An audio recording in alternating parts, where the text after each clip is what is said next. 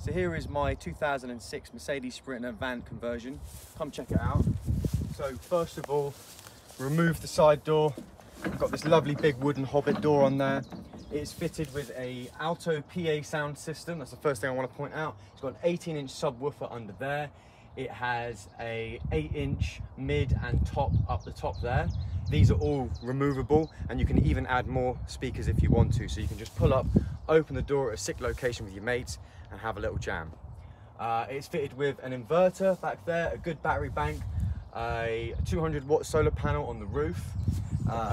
It also has, come have a look inside here, it has a wood burning stove, and there's obviously space underneath the bed to store your wood. There is a shower system that I'll show you too. There is a compost toilet at the back here. Come on in. Actually, let's just hit the lights on for a second. Hang on. So there's fairy lights everywhere. In here we have a compost toilet, some shelving space. As you can see, that's all fitted out nicely there. We have a, I think, 100-litre water tank under there, fitted with a butane gas bottle, working hob. It comes with a cauldron as well, and that actually works for the shower system. There's a submergible pump front. There's a shower system at the back here that can be used. I'll go around and explain that in a little minute. Obviously, service worktop there for cooking and stuff. Cupboards, as you can see. These fairy lights, which are 12-volt fairy lights.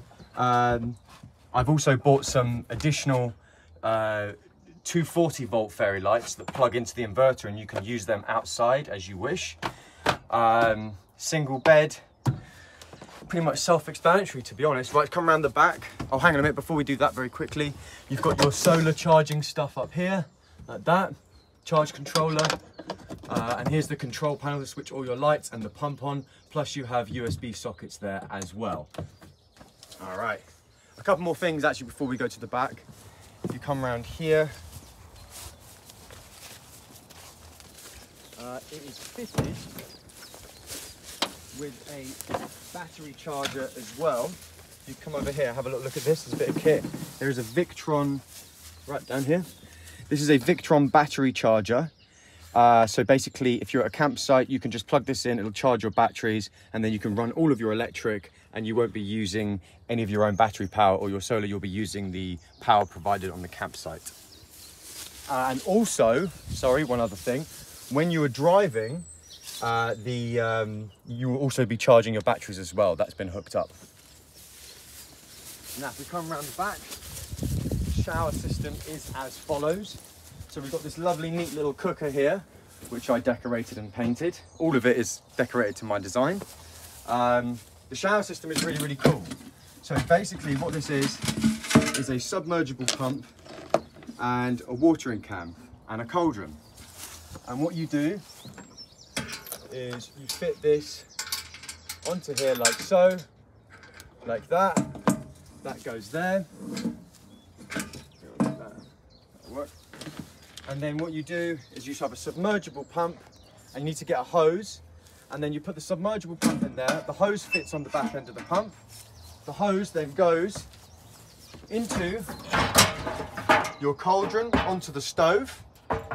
You fill up the water with however much water you want to have take a shower. You heat up the cauldron to the required temperature, and then the hose end goes in there, and when you flick this switch, water comes out of there, hot water.